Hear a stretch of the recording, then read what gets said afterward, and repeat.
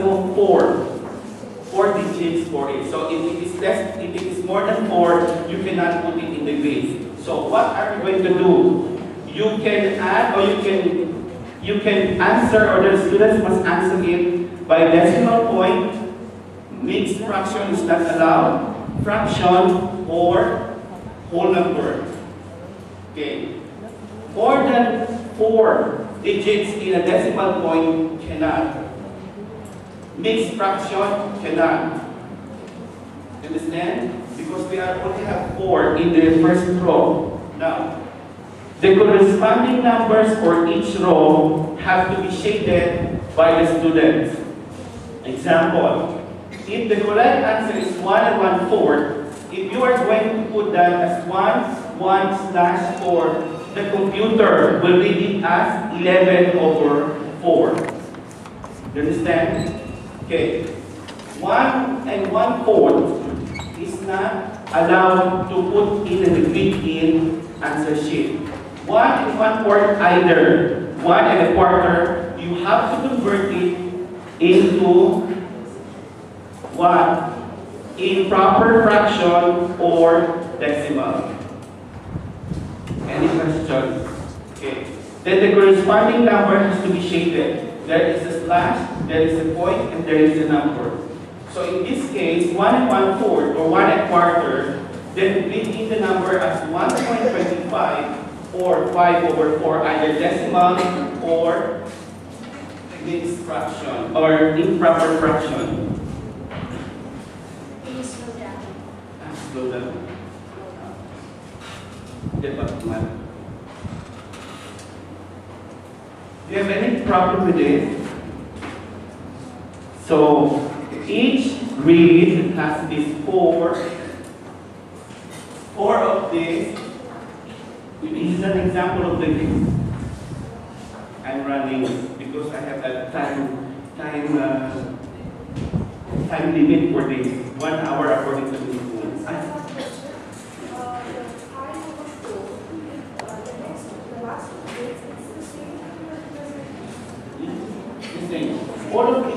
All of these are correct. Yeah. The column doesn't represent of 10s, 20s, or 100s, or 100s. No, that's not. Only of these 2. So it doesn't mean, okay, doesn't mean that the first row is for ones, for 10s, or this number is 1s, 10s, 100 or 1,000, doesn't matter. Okay, there is no particular order. Either you can have it 1.25, or this is 1.25, or 5/4, or another way, 5/4 is the same. The computer will read it as it is. Then, what is funny in this is that even if you put this number here, the computer will only read this. If you don't shade this, it's okay. And if you shade this, the computer will also read as this.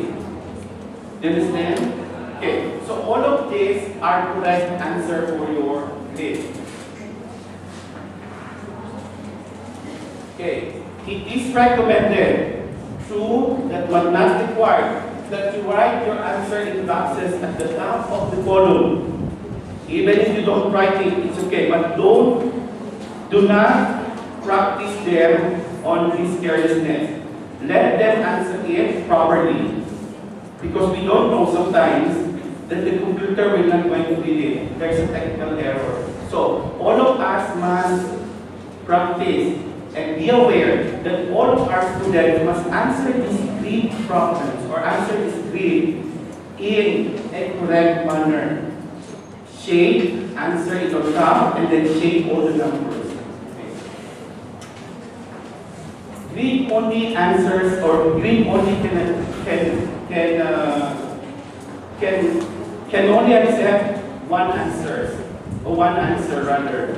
If there's a lot of answers for the grid, the computer will only read one correct answer.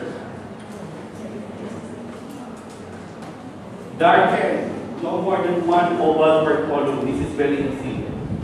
So if there's 1, shade 1. 2, shade 2. No, no answers are negative. Okay? Any question?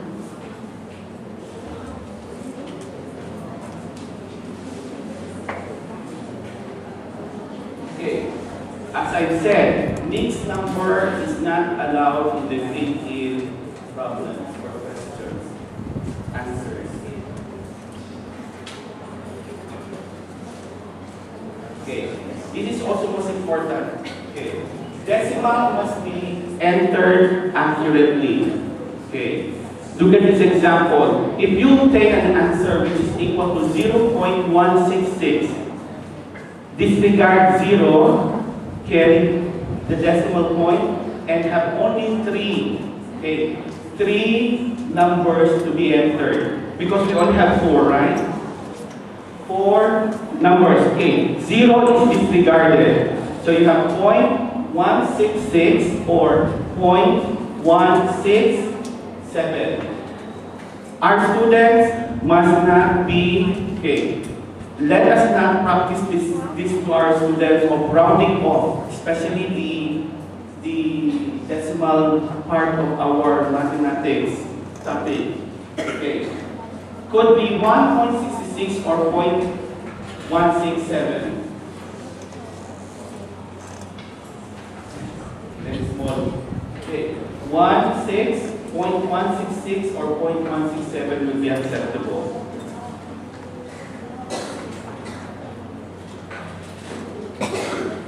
This is the summary.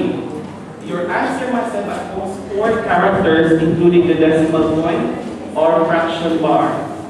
The grid cannot accommodate negative numbers or mixed numbers or numbers greater than 9,999. A fraction number with 4 digits won't fit. A fraction number, mixed numbers must be changed to decimal or fraction before you grid. Decimals must be as complete as possible for no or repeated decimals.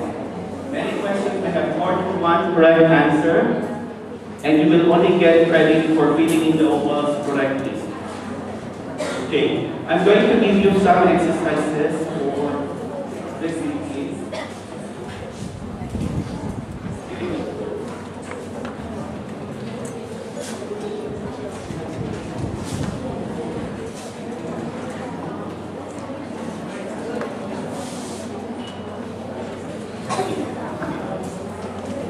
The handout is coming soon. Okay.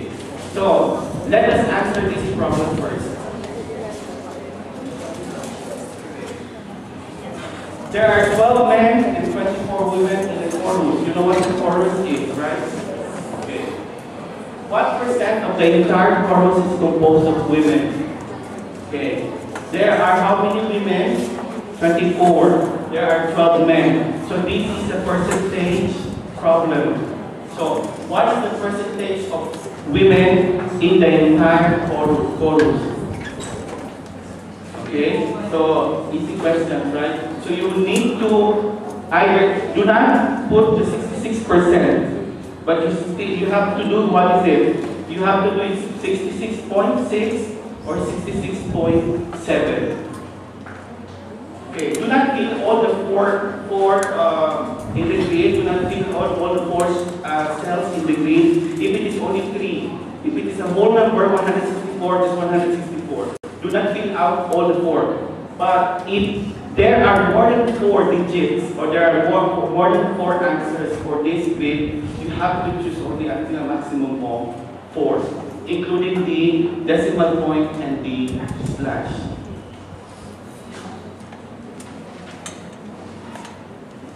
Now, before we go to our exercises in the grid, I want to continue this by the second part, which is the multiple choice.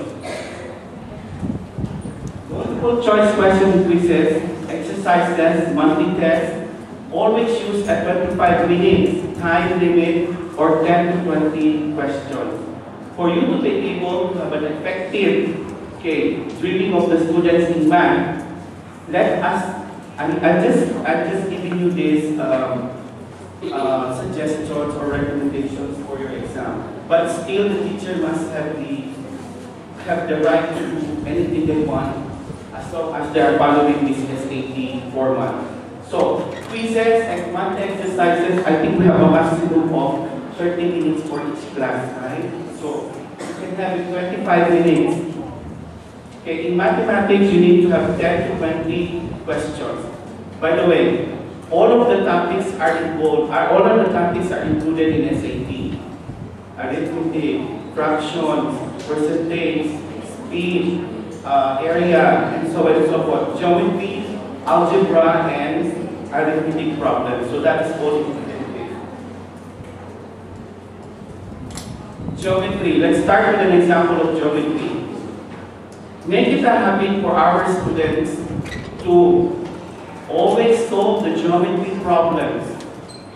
Always draw a diagram.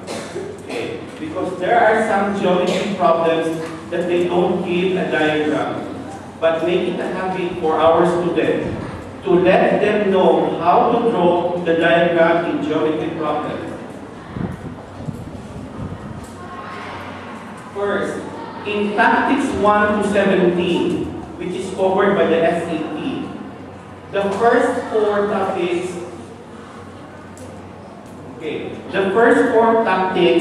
deals with geometry and other problems in math. There are questions with no given diagram. So all you have to do is to design a problem or a math questions with no diagram. Later I will going to give you an example. There are also some problems in mathematics in SAT. That is the diagram shown not to scale or to scale. Okay, these three or this first four. Okay, first questions with no diagram. Questions with no diagram. Second, diagram drawn to scale. Third is diagram not in scale. And fourth, add line to the diagram to solve all of these kinds of problems. Am I getting across?